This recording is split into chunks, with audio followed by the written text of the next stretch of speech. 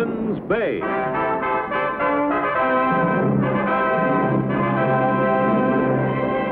The saga of the great Hudson's Bay Fur Company. And of the brave men who traveled the untrekked wilderness from Labrador to California, from Minnesota to Alaska. Starring Barry Nelson as Jonathan Banner, Hudson's Bay Man.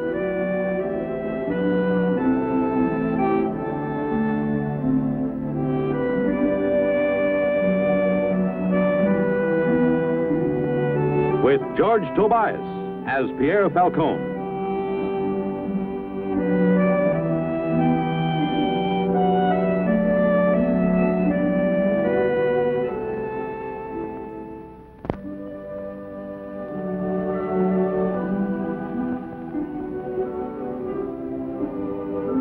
Working for the Hudson's Bay Company as a kind of ambassador in buckskins, I got used to almost any kind of assignment.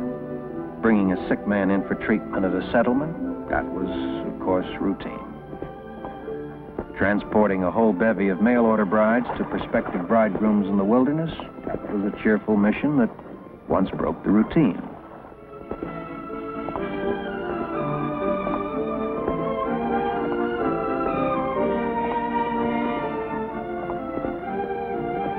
But during the early days of my service with the Hudson's Bay Company, a most peculiar, and I will say, a not very pleasant duty fell to my lot.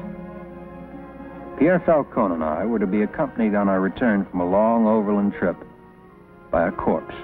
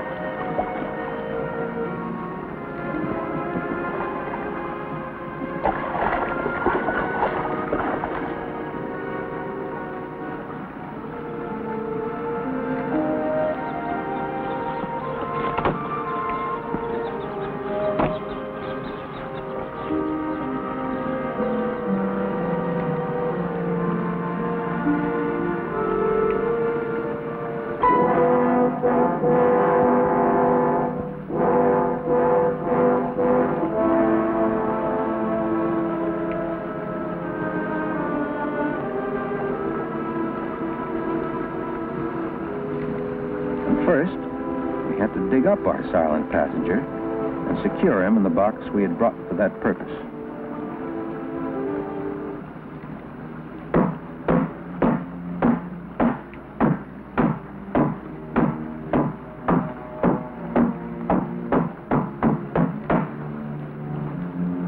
That ought to hold him till England, or doomsday. Banner, I bet you my life this is crazy. The craziest thing we ever do. The worst is over. Let's get him on the wagon and be on our way. The worst is over. It is not begin. Oh, you think we are rid of him? Oh, no. We have to spend 5 days and 5 nights before we get him on the boat and get rid of him. Goodbye. Oh, well, this is a surprise. Pierre Falcone the Fearless, afraid of no living man. Oh, afraid of no woman. Now, it seems, is afraid of a corpse. A rather long dead corpse at that. Me afraid of this? Why? Up! There was a tree. With a bee on it, maybe. Afraid of this? Me? I just don't like it, that's all. A man lie here 2-3 years, absolutely dead, and we dig him up. How I explain this to my old mother? I only know what I told you. A man named Moore, accused of 3 murders in England, escaped to Canada, killed 2 more men, and somehow he wound up way out here. Kendricks befriended him and almost lost his life by way of thanks. He's such a good man, Kendricks. I bet you my life he didn't want to shoot him. He didn't want to shoot this fellow. Oh, excuse me. Even if this fellow tried to kill him. Well, he had no choice. But what I don't understand is, why was Moore buried with a dog? Or vice versa? ask Kendricks. What I don't understand is why we dig up this wicked fellow and ship him back to England. Well, it's one of those strange things, Pierre. Wicked he may have been, but when the family heard what happened, why, they wanted him shipped back so he could be buried where he was born. No good. Very bad. Good or bad, we got to be on our way. You get that gear loaded, will you? And I'll tell Kendricks we're ready.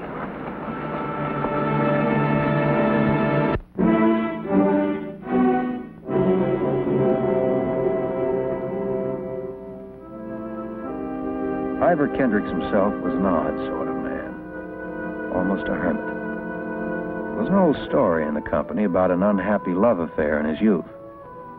At any rate, he seemed content to live out his life in this spot. Sometimes a year or even two would go by without his seeing another trader. He'd married recently.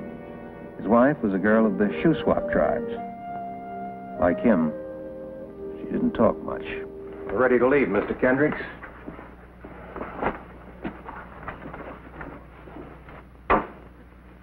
These are Moore's belongings. The clippings are in there. Newspaper stories he saved about the murders.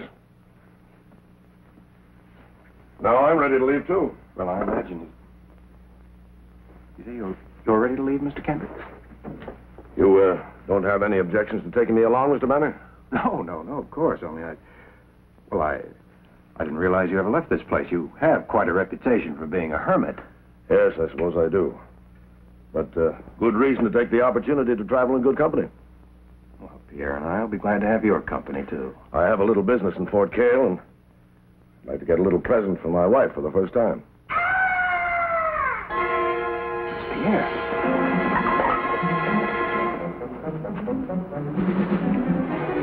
Pierre! Where are you? It was right here the sound came from. Indians? Not likely. Pierre?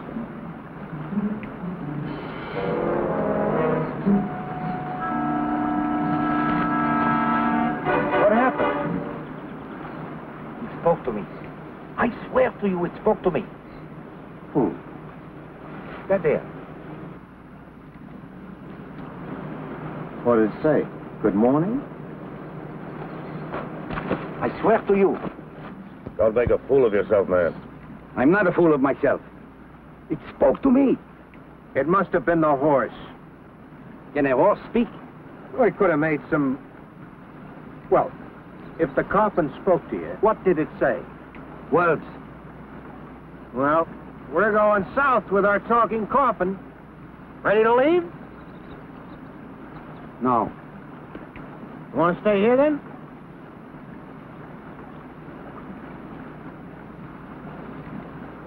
Well, goodbye, girl. I'll be back in about a week.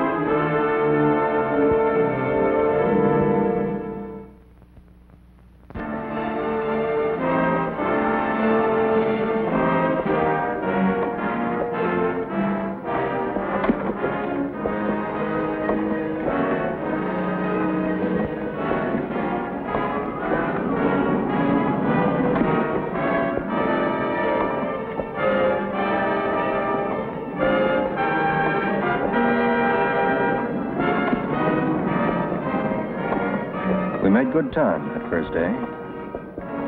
There were no signs of life. This was a remote, lonely region, belonging to creatures other than man. The wind had begun to rise.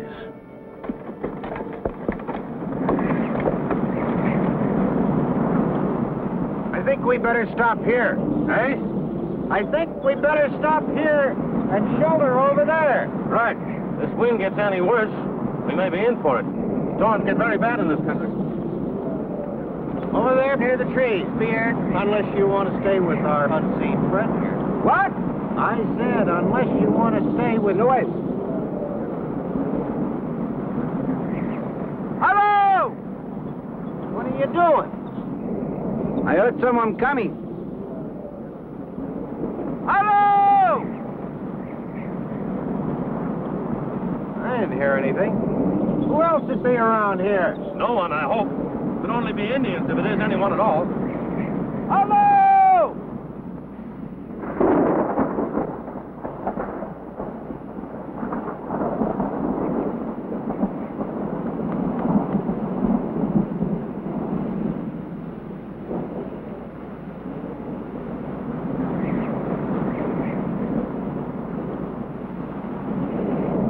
I heard someone coming. Maybe wolves. But I heard someone call. Oh, only the wind, the tree branches scraping against each other. Banner, I heard. Mr. Kendrick, didn't you hear it? I think you look worried. Worried? Not me, my friend. Just hungry. I think we should see to our supper. Yes, before one of Pierre's unseen friends gets to it first. And why the wolves are following us? And why on a nice day the wind she blows? I tell you, this Johnny is under a curse. It's under a curse. Pity to see what hunger can do to a man. I think we better eat right away. This thing may be catching. Something has come here to join us. Something right now is traveling with us. Mr. Falcon, would you be so kind as to stop indulging your ridiculous imagination? I'm not accustomed to spending my days listening to gibberish. I don't want to hear any more on the subject.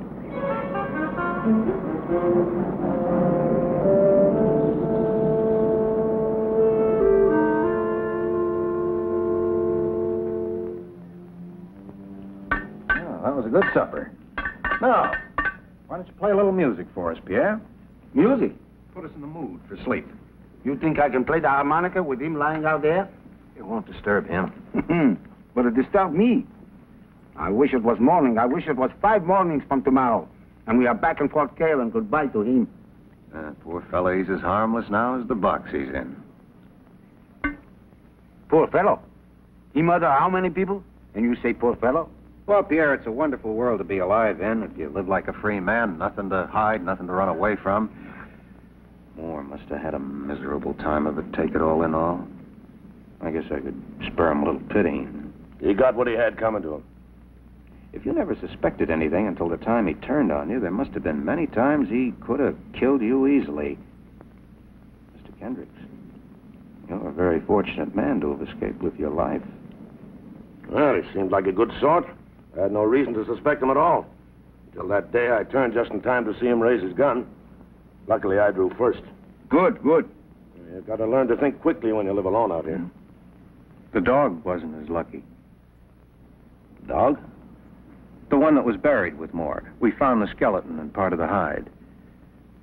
Must have been a powerful animal. Oh, he was that all right. How his dog come to die? Same time as this fellow Moore. It wasn't Moore's dog. It was my dog. Your dog, Mr. Kendricks? Yes. Moore shot the dog before he tried to kill me. Man tried to kill my dog, he don't have to try to kill me. I kill him first. Well, any man who would kill a harmless animal for no reason must be sick in the head, Pierre. Sick? This man is more than sick. He is dead. And I'm glad. Excuse me.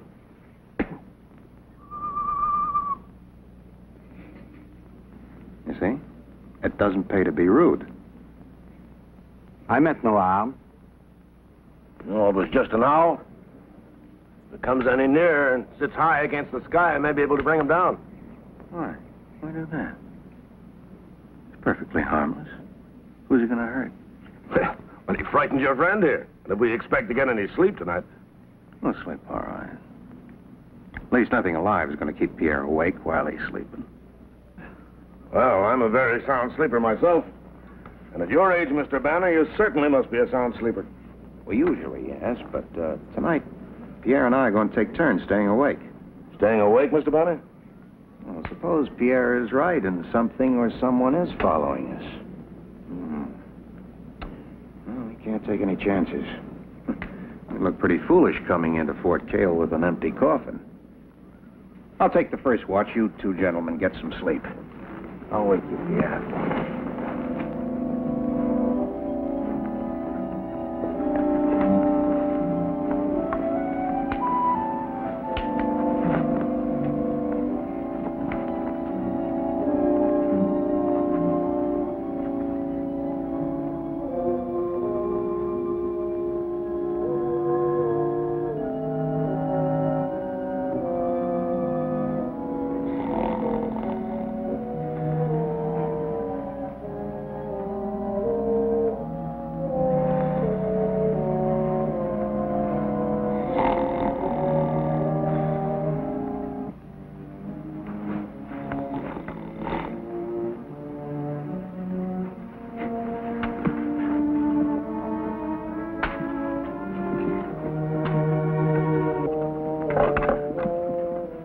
What is it? What happened? I saw the dog. You saw him? He ran right past us and came out here.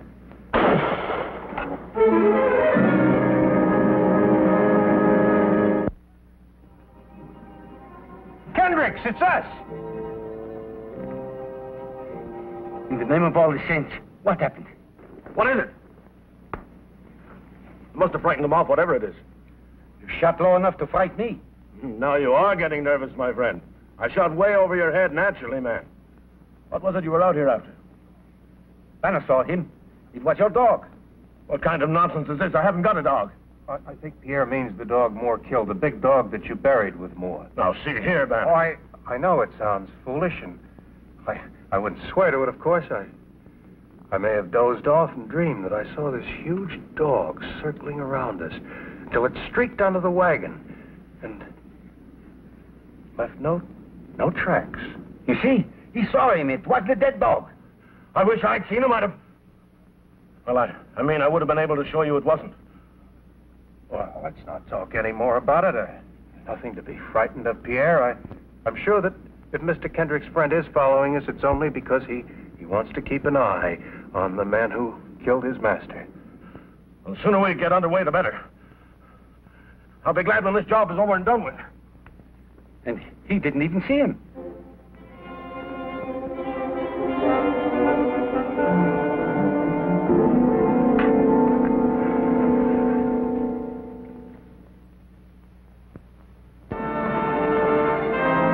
By sunrise, we'd eaten, packed, and moved out of our camping place.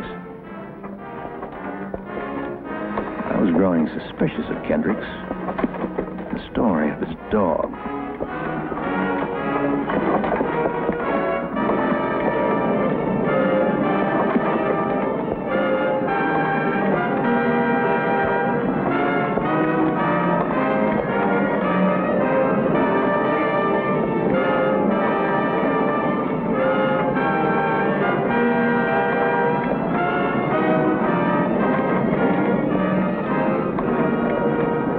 By noon, we were 12 miles further south. But then the wind grew intolerable, blowing against us this time. What do you make of this, Mr. Kendricks?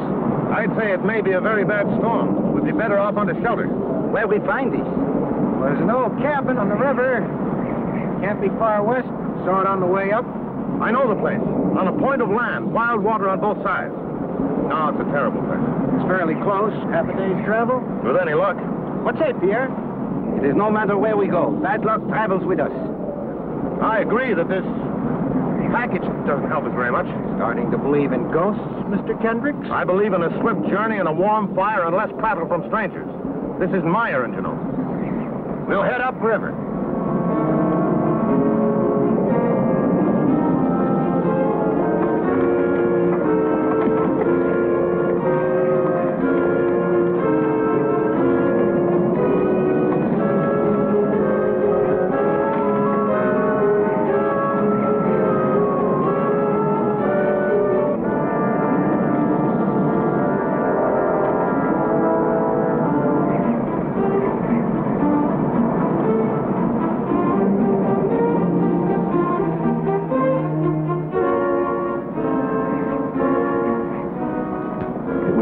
Dark when we reached the river. We had difficulty finding the cabin, a grim, ruined place on a point of land surrounded by the noise of the water. The wind had increased against us. I'd never known such a wind that brought not a drop of rain. A dry, howling torrent of wind. Not the most cheerful place in the world, but it's a place to stay until the weather settles. Oh, Pierre, play something for us. Huh? Who knows a story? Trouble is, you know, people tell me stories and they just drift right out of my... Mr. Kendricks, there must be a story connected with that ring you're wearing around your throat.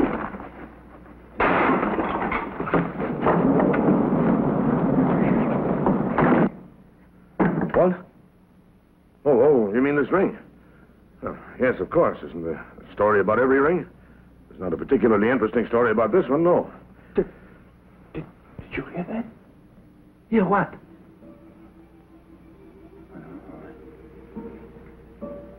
Sounded like the dog.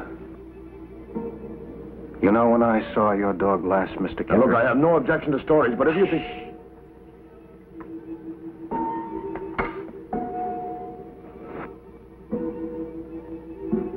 I thought I heard the dog scratching at the door. Oh, it was just a branch. For a moment, though, it's just that it's so vivid to me. I saw that dog so plainly. It was a beautiful animal. He walked around the campsite, and he looked at me, and he looked at Pierre, and then he walked very slowly toward you, Mr. Kendricks. And then a most peculiar thing happened. He stood still, and I heard him growl, and his hackles rose, and I could see the hair rise on his back, sharp like a saw. He bared his fangs, and I thought he was going to go right at your throat. He has come. He is here. Shut up, man. Don't be an idiot. Shut the door. Never mind, Pierre. I'll close the door. Pierre? Come here. What do you want me for? I want you to listen. See if you hear it, too. I don't hear. What do you hear now? The dog over there by the coffin. Here? No, I don't hear. Yes, you do. You hear it. Oh, yes, I do. Yes. You didn't miss that. No, I didn't miss that. Look. You can see the dog there now, lying by the coffin. Yes, I see him. I see. Let's close the door, Pierre, and leave him in peace. Unless Mr. Kendricks wants to come and see his dog. Yes, I'll take a look at that blasted dog, and I'll show you your dog was nothing but a wolf, at the most.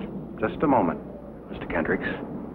I think you'd better be warned. This is no ordinary dog you're going to see. Of course it isn't. It's probably a coyote, not even a wolf. It's Trader Kendrick's dog. Bullet wound shows as clear as day. Doesn't it, Pierre? Yeah, clear as day. The bullet hole. Right between the eyes. Right between the eyes. Where you shot him when he tried to defend his master. Yes, I shot him. At last I shot him. The sneaking beast, watching me day and night, never letting me out of his sight.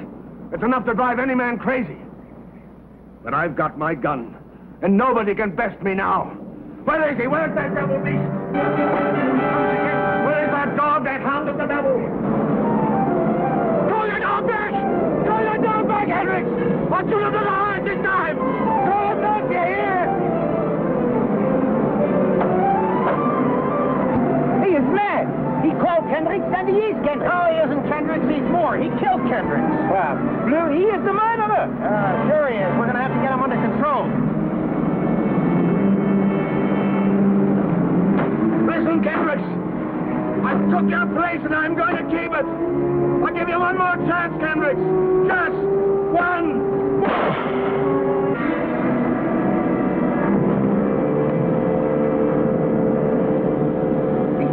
With his own gun. He's dead. He's dead. Moore is dead. Now at last. Banner. Tell me, Banner. Did you see the dog? Yes or no? I see the dog. No. I take off my hat. You are a clever man. Oh, I don't know. You gave me the idea with your superstitious imagination. No superstitious, no imagination. You yourself saw the dog. You know, in time, I probably would have come to believe it myself.